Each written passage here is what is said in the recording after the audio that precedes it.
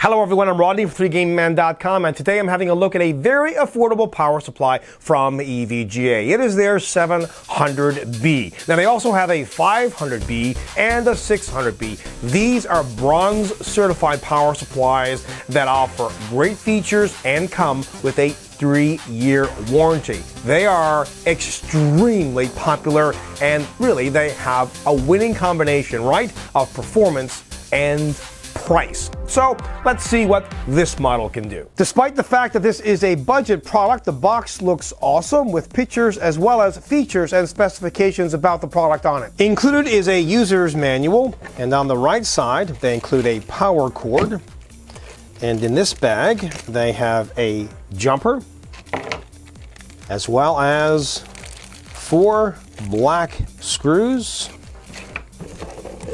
and the power supply, which is in this bubble wrap bag.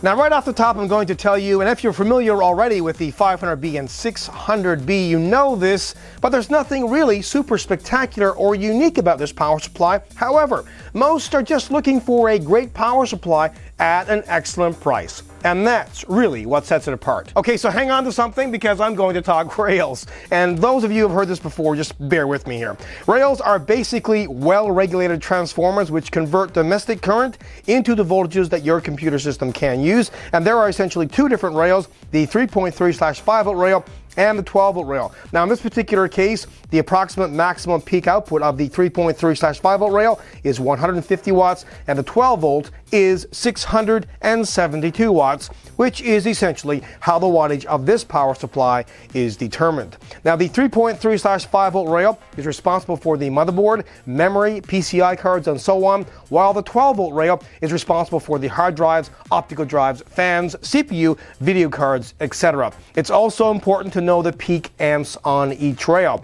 Well, in this particular case, the 3.3 volt is 20 amps, and the 5 volt is 24 amps, and it has a single plus 12 volt rail, which is 56 amps. Okay, so moving right along. Now, one thing that you don't want to do is get a power supply that's cheap. But hold on a second here. You can get the 500B and the 600B for a steal, and even the 700B is very affordable. So I'm going to use the affordable word and not cheap. By cheap, I mean something that's not brand name and something that's going to fail and mess up your computer system. This is one of the most important components in your system. Okay, so now that you know not to get a cheap, non-brand name power supply, there are a few things to remember when selecting one. The first is wattage. Determine how much wattage you are going to require. There's no point in getting a power supply like, for example, that's 700 watts if all you need is a power supply that's 500 watts.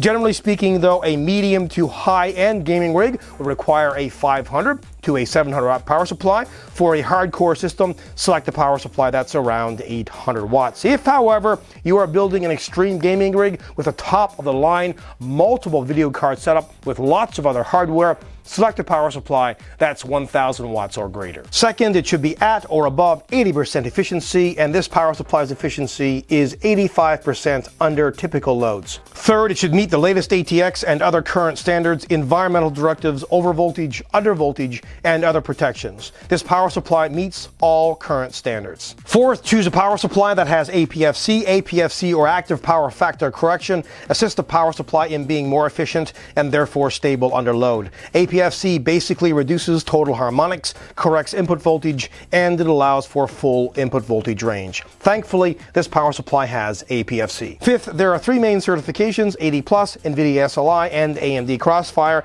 and many of today's high-end power supplies meet one or more of these certifications. Now this power supply meets the 80+ bronze certification, which really isn't anything to brag about, but, you know, will be more than fine for most. Sixth, and I typically recommend this, get a power supply that uses Japanese capacitors. Now, unfortunately, this power supply doesn't. Finally, get a power supply that has enough leads for your setup. Also consider one that has a modular design because it reduces the cable mess inside of the case. Also, it is extremely important to get a power supply with an excellent warranty, and this power supply comes with a 3-year warranty. This is a pretty sexy looking power supply, right? A spiffy fan grill, comes with a quiet 120mm fan, their logo here, lots of ventilation. Here's where the power cord gets connected, and thankfully they include a power switch. Now obviously this power supply isn't modular, but they've done a decent job on the sleeving, and note where it goes into the power supply. They have plastic here so you don't have to worry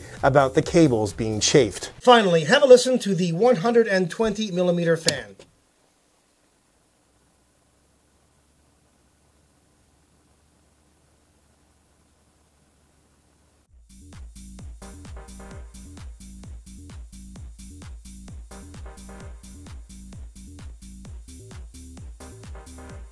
I believe EVGA has another hit on their hands. The 500B and the 600B power supplies went over very well. This one offers decent performance all around. I mean, this is, like I said, not spectacular, nothing really unique about this power supply, but it does what it's supposed to do and offer really good power at a very, very affordable price. So all things considered, this is a kick-ass product. Until next time, take care. Well, that's it, but I hope you enjoyed the review, and if you think this and other videos that I produce are great, please like them and subscribe to the channel. Also, your comments are very welcome, and if you have any questions, let me know.